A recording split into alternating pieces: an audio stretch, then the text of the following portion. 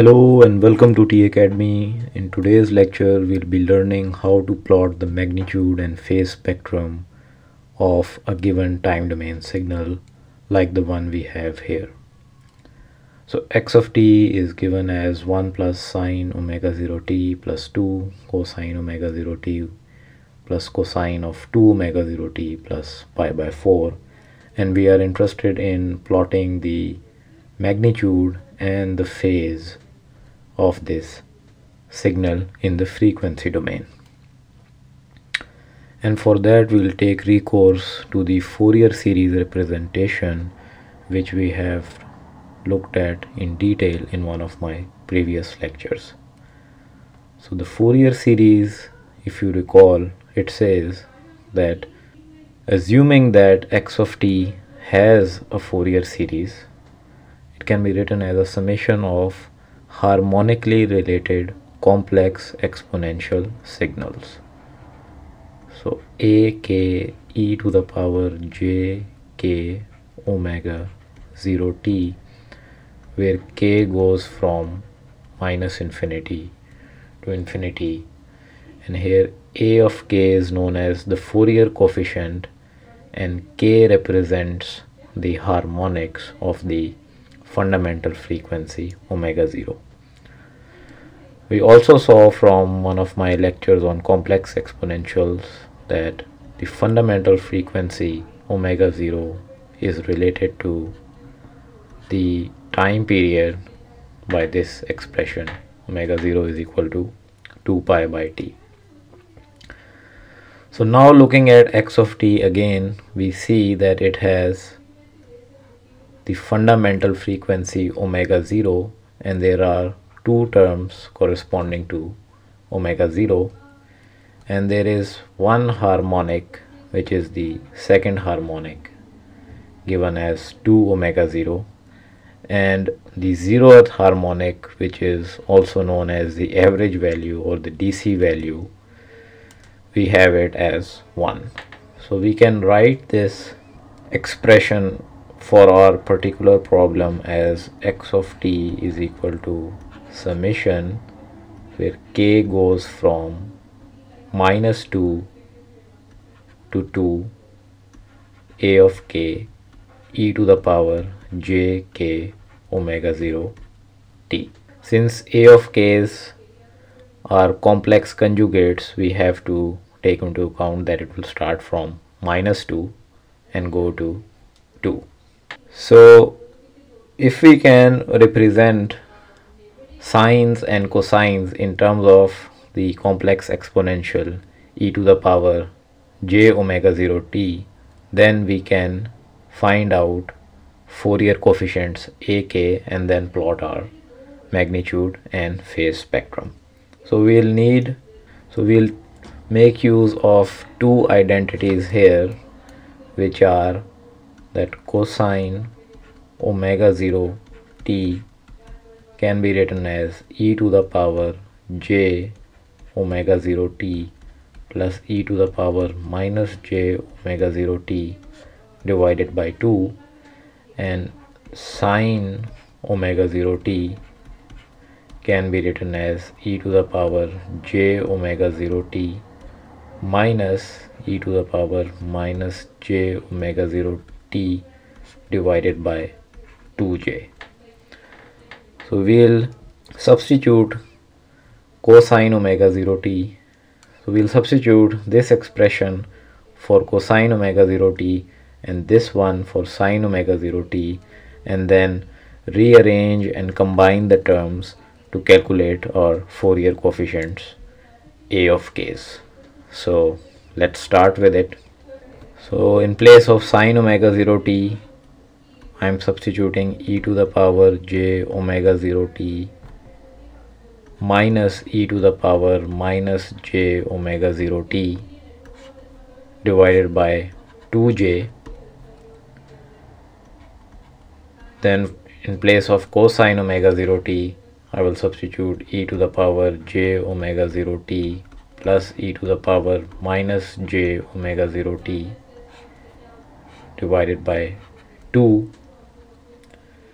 and lastly in place of cosine 2 omega 0 t, e to the power j 2 omega 0 t plus pi by 4 plus e to the power minus j 2 omega 0 t plus pi by 4, the whole thing divided by 2.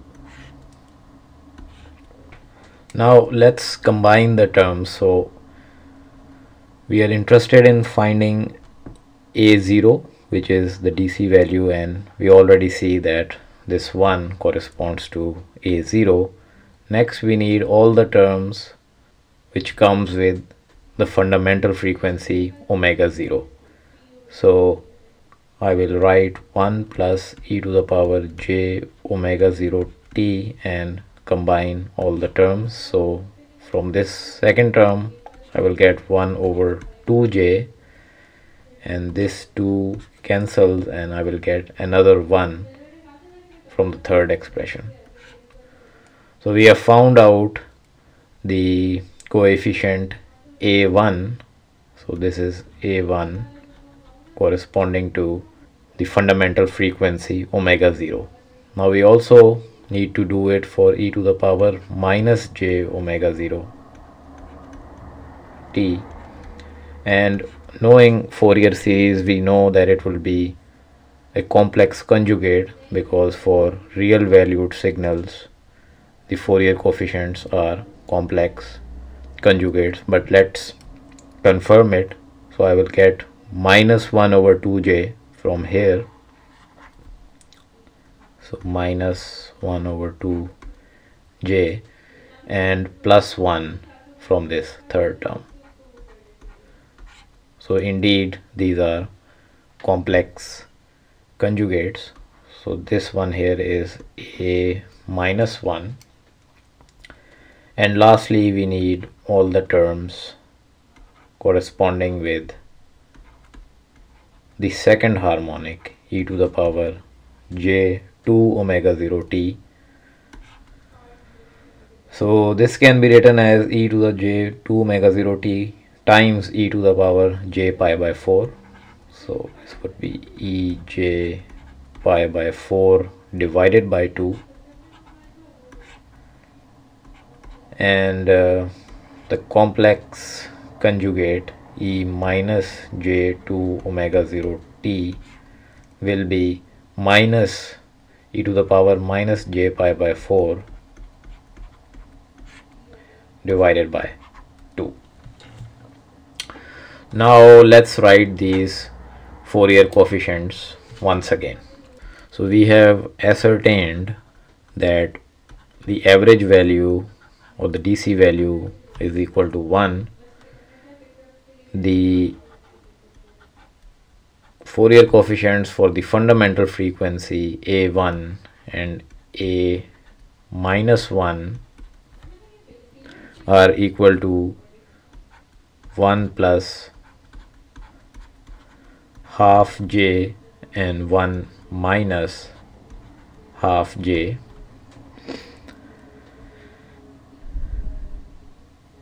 And to calculate a2 and a minus 2, we will evaluate this expression. E j pi by 4 can be written as cosine pi by 4 plus j sine pi by 4 from the Euler's identity, and we know that cosine pi by 4 is given by 1 over square root 2 plus j sine pi by 4 is also equal to 1 over square root 2.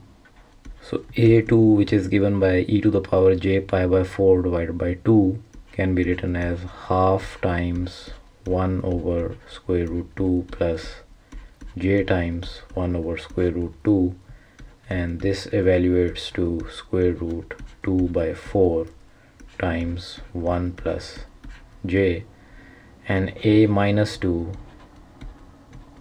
is the complex conjugate of this, which evaluates to square root 2 by 4 times 1 minus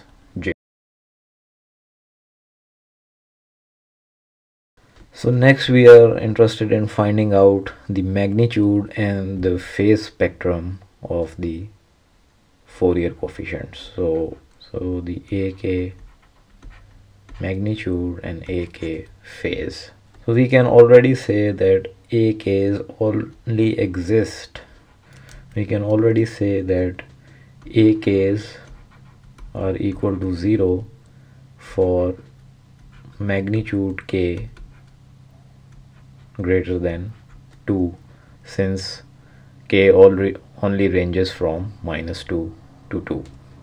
Now let's go ahead and plot the magnitude and phase of A1, A0 and A2.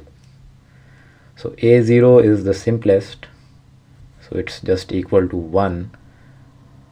So magnitude A0 would then be equal to 1 and the phase of A0 would be equal to 0, which I have plotted here. So this is AK magnitude versus K, and this is phase AK versus K. So for A0 the amplitude will be equal to 1 and the phase will be equal to 0. Let's go ahead and find out A1 magnitude and A1 phase. So we know that the magnitude of a complex number is given as square root of the real part, which in our case is 1, plus the square of the imaginary part, which is equal to half, and this evaluates to square root of 5/2, which is the magnitude of A1. And please note here that the magnitude of A minus 1 will be equal because of this square, because they are complex conjugates and therefore their magnitude will be same. So this you can see is plotted here. A1 has an amplitude of square root 5/2, which is slightly more than 1, and A minus 1 has also the same magnitude. Let's see how their phase comes out as 0.46 radian. So for this we know that the phase of A1 is given by tan inverse of the imaginary part, which is half, divided by the real part, which is 1, and tan inverse half is equal to 0.46 pi radians.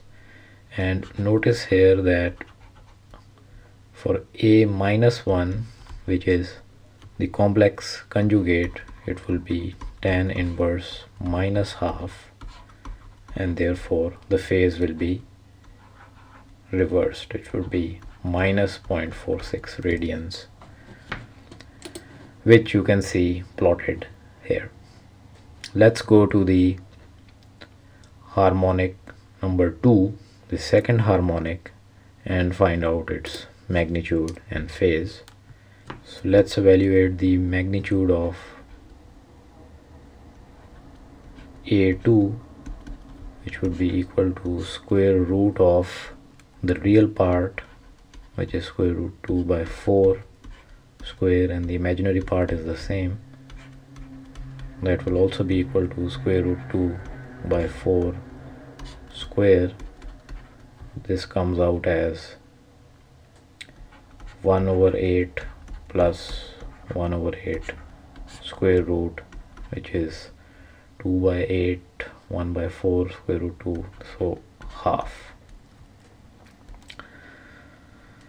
And we know that A minus 2 will also have the same magnitude as half. So let's see the magnitude spectrum.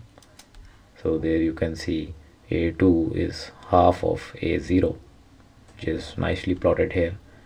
And now let's evaluate the phase of A2. So the phase of A2 is given as tan inverse B over A, and since the imaginary and the real part are the same, we'll have tan inverse of 1, which is equal to 0.78 pi radians, and the phase of A minus 2 would be equal to minus 0.78 pi radians, which you can see plotted here. So another very interesting property can be readily observed from the magnitude spectrum and the phase spectrum, that for a real valued signal, the magnitude spectrum is an even function, while the phase spectrum is an odd function of k. So that's it for today's lecture. I hope it was useful to you, and stay tuned to my channel, and I'll see you again in another lecture on signals and systems with another topic.